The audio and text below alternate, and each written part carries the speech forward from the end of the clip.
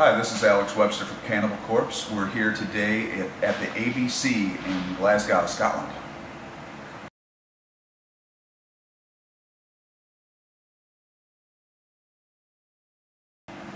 Yeah, the tour's been great so far. We are just at the final show of the tour here in Glasgow today, but we've been out for a month with Devil Driver co-headlining.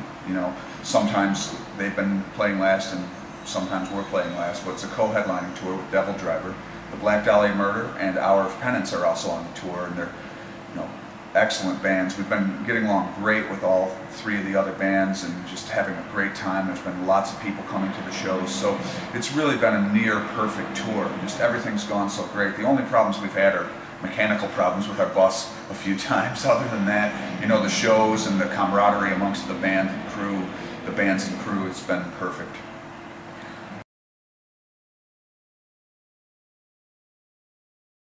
Actually, the show in Nottingham just 2 days ago was one of my favorites. We've had a number of really great shows on this tour. Really, most of them have been great. There's very few shows where we've been walking off stage thinking, oh, that could have been better or whatever. Most of them, it's just really been one great show after the other, with really great audiences. But yeah, Nottingham, we just had a really excellent show that night. And then after the show, we went to the oldest pub in England or the oldest inn in England, the old Trip to Jerusalem. It's beneath Nottingham Castle.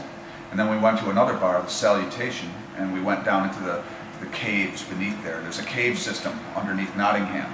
They're going from some of the buildings and it would go back to the castle.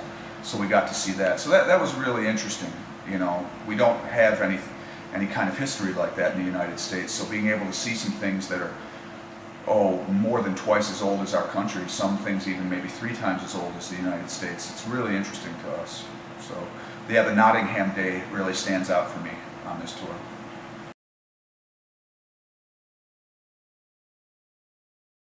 Wow, we got great fans all over the place, but some of the shows that we've done, like there's a few cities that really stand out where we always just have an amazing show, like Moscow.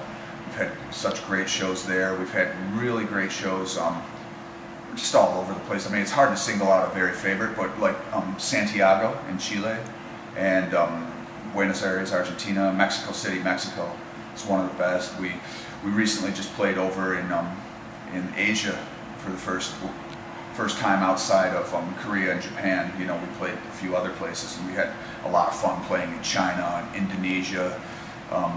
Oh gosh, we have fun wherever we play. I can't pick a favorite. Wouldn't be fair, and really there's just great shows everywhere. The shows in Latin America are pretty hard to beat though. Like we play in Mexico, Chile, Argentina, Venezuela, Colombia. We've had Brazil. We've had so many great shows there.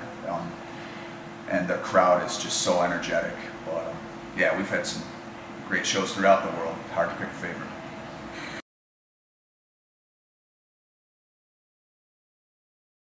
Challenging. There's been some times where you have a bad night. Like one night we had a show closed early in Colombia due to police intervention, and I also had the stomach flu at the same time. So that wasn't a very good night, as you might imagine. But that's just one day, and then within a couple days you forget about those things and you have other good shows, and everything's fine. As far as a period of time when things were challenging, I think when we kicked Chris Barnes out and replaced him with George Corpse Grinder Fisher, that was fairly challenging because so many people really did like Chris's vocals and that sort of thing, and we needed to work really hard and fast to get new lyrics written. We kicked him out in the middle of a recording session for the album Vile. He had already done some vocals, so we had to get rid of those vocals, rewrite lyrics, and we had to do all of this and still really stay on schedule with the album release so that our record label wouldn't get upset with us for basically screwing up the schedule they had laid out for us. So that was very challenging. It's a big challenge to make a change like that, and to have to take on new responsibilities. And in my case and in our drummer's case, we became the principal lyric writers after Chris was out, and it takes time to learn how to do that, and we had to learn in a hurry.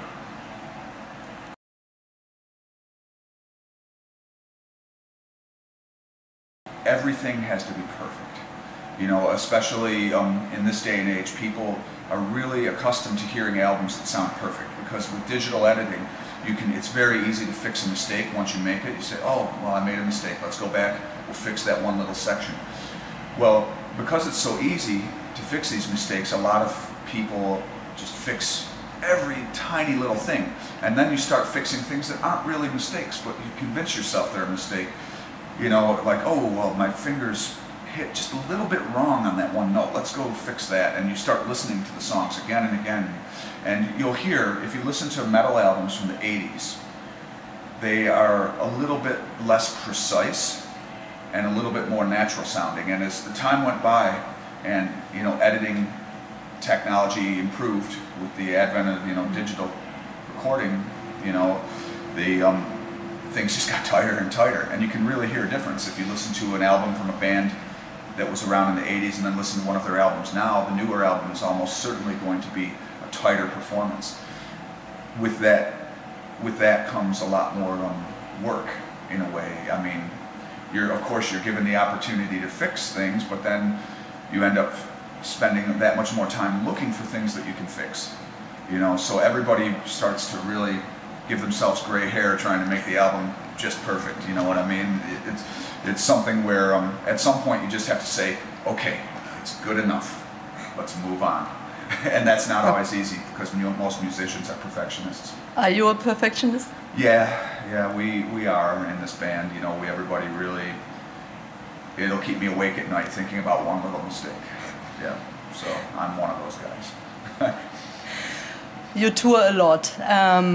When you're not on tour and not recording an album, what do you do usually? I spend time with my wife and our dogs. You know, we don't have kids, but we have some dogs, and we just hang out, really, and do things together. My wife and I like to travel if we have time. We try to go on some sort of a nice traveling vacation once a year, maybe even more if we have the time and the money.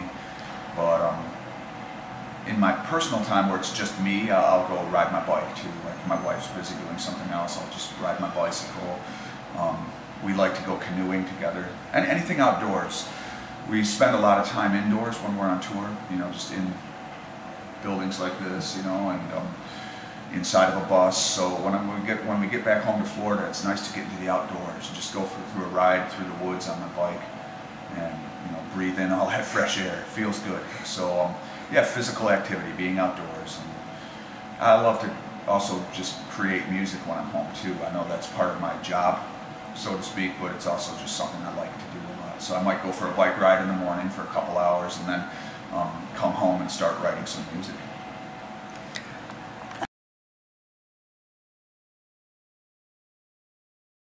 We have some difficulty. We used to have problems in South Korea. We were banned temporarily there. That ban's been lifted, to my knowledge, to the best of my knowledge. And Australia, same thing. New Zealand, same thing. I think there were bans on certain releases. I'm pretty sure most of those have been lifted.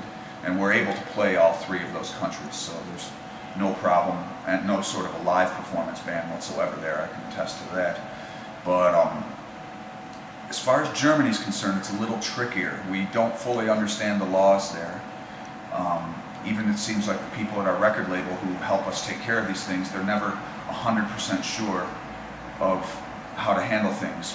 We officially have a couple records that are out and out banned. I believe Butchered at Birth, our second record, is completely banned. But then the two newest ones, for some reason, Torture and Evisceration Plague, have also been put on a list of albums that can't be sold to people under 18, I believe.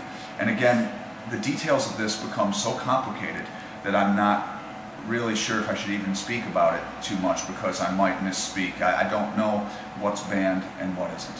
You know, we show up, we ask our people at our label, what can we play this time? What t-shirts can we sell? And they tell us, and it seems to be a little different each time we go there. So I don't completely understand.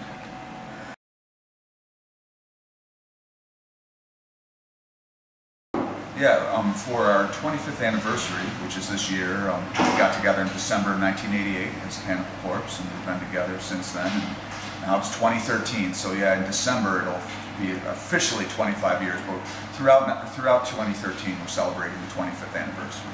And we're releasing a box set The complete box set is in the United States, and that's going to have all 12 albums and a bunch of different things. And we're releasing a slightly altered version of the box set with quite a bit less stuff, actually, because of the censorship problems in Germany. So the European version is actually altered because of our German problems. Germany's a big enough market, and there's enough other problems that could happen. Like, for example, if somebody bought a box set from Amazon in France and had it sent to Germany, and it was, if someone bought one of the albums that's not available in Germany from some other country, it could actually get some people in trouble because it's banned in Germany, you know. So there's all these laws. We want to comply with laws of the countries that we work with, you know. So the box set had to be tailored accordingly for Western Europe because of Germany, because of the censorship problems there. But in the U.S. and Canada and probably throughout the rest of the world, the other box set will be available, and that one has all 12 albums, or as CDs, then a picture disc of a live CD that we just did over the past 2 tours, the Evisceration Plague Tour and the Torture Tour. What else does it have? I'm trying to think here. A calendar, pictures, large pictures of each of the album artworks. They're all done by Vincent Locke, who's been our artist since the beginning. Awesome artist too. Vince is the best. And so it's going to be a really cool thing, and I believe, at least in the USA, the version that's got 12 albums plus the 13th, the bonus CD and picture disc, that's all just for like $100, the whole box set. So it's pretty good because it's less than, it's probably around $8 per CD or something like that. So that would be a decent deal anyway, but then to get all that other stuff in there, the calendar's nice because it's got, since we had 12 albums, it made sense to have it be 12 months, you know, 12 studio albums, one for each month this year. So we have the album cover for each of our studio albums each month, you know, first album for January, second album February, and so on.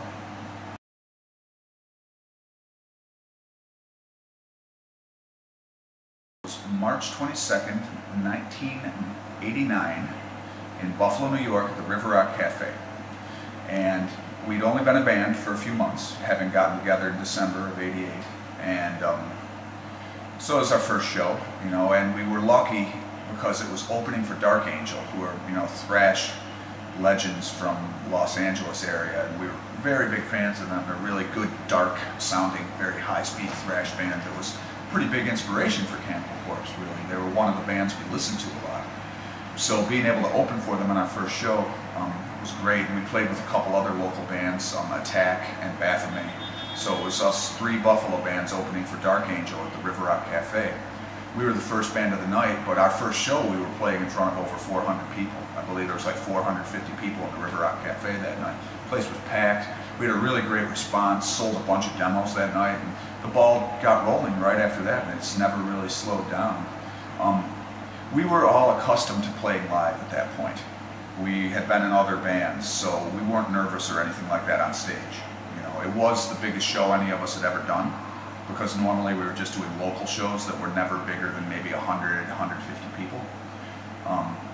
So it was a really big show, but we were just excited and super happy to be opening for some of our heroes, you know, Dark Angel.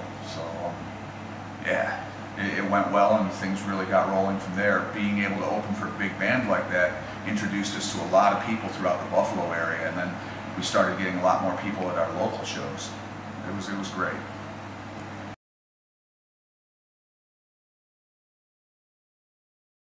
First of all, apologies for not getting there this time. I don't know why we're not playing Ireland on this tour, but we love to play there. We have played there several times, and we always have a lot of fun. You know, it's a great place to play, and we have a blast. I think the last time we were there was maybe 2010. So it's been a long time, and we'd like to get back there. I don't know why we didn't get there for Torture. It just didn't work out it just didn't happen this time. But for the next album, we'll make a real effort to come back to Ireland, because we love to play there. We have a lot of fun. You know, we've made some good friends there over the years. So we'll see you guys as soon as we can. You know, and until then, stay brutal.